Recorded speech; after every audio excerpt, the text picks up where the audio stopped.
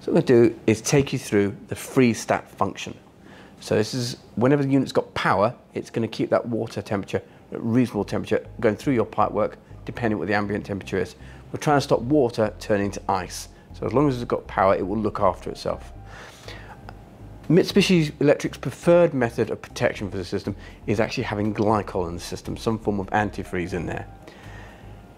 If you have got antifreeze in there, you don't need the freeze stat function, so I'll take you through how to switch it off. But we're saying we've got a level of protection there, but our preferred method will be you having antifreeze in the system.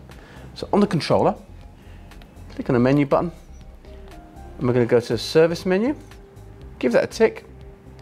It's going to ask you a passcode, which is 4 zeros, unless anyone's changed it.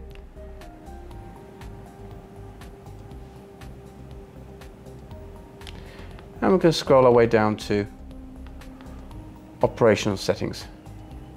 Give that a tick.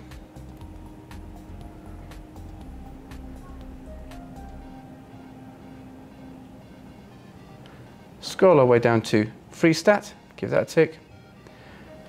And there we can set it. So default setting is set for whenever the temperature goes below 5 degrees, we're starting to get towards that freezing point, we're going to keep that flow temperature at a minimum of 20 degrees.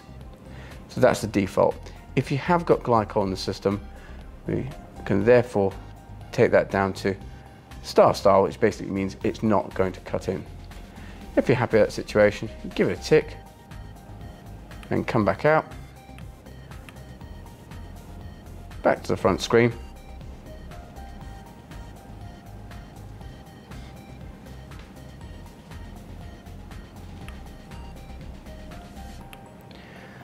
And that's your freeze stat all set up. So thank you for watching and enjoy your Ecodan.